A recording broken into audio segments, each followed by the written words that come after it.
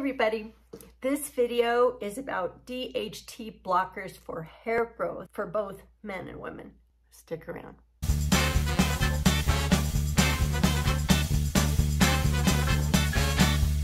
Okay, first of all, you may ask, what is DHT?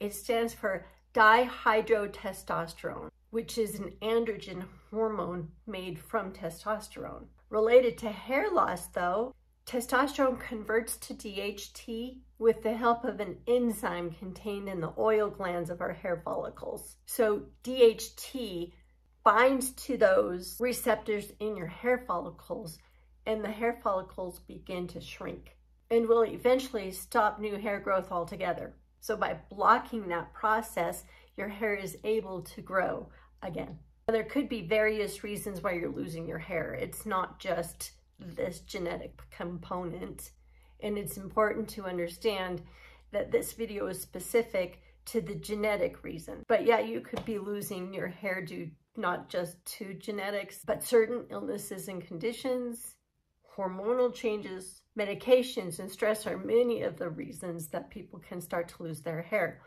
I know when I had my appendix ruptured for 5 days in another video, I had extreme hair loss for a few months until my body could start regenerating its health again, and it took a severe impact on my hair. So although hair loss is often related to male pattern baldness, hair loss isn't just a male issue. And although hair loss can't always be reversed, knowing what's at the root of the hair loss is critical in managing it. Like I said before, genetics is the most common cause of male and female hair loss, and it's called androgenetic alopecia.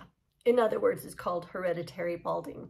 It is genetic and it's caused by a reaction to androgen, and it occurs after puberty, and it's responsible for gradual hair loss, not just in men, but also in women.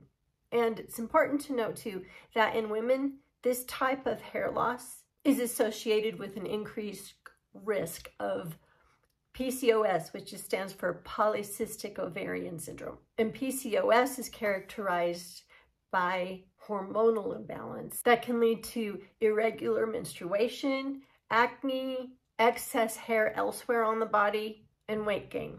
And the overproduction of DHT in women is often the result of excessive testosterone production. But if you're looking to fight hair loss, you may want to start with lowering your dihydrotestosterone levels. So DHT blockers include supplements and also medications that will block DHT levels. And some of those natural foods and supplements include green tea, onions, edamame, coconut oil, turmeric, soy products, tomatoes, pumpkin seeds, carrots, almonds and nuts, bananas, watermelons, mushrooms, and spinach. I will leave a list of all of these below for reference for you. And if these natural ways don't really help you, seek medical attention and see if there are some supplements that the doctor can prescribe you. I've read that there's some very good beneficial medications out there that can help you as well. But if all else fails, you know what? Bald is beautiful. Who cares if you're bald? You're beautiful. Embrace it, love yourself, be confident, and you'll be gorgeous. And with that, I hope you guys have a great day. Hope this video helped you. Don't forget to subscribe, like, and we'll talk to you later. Bye-bye.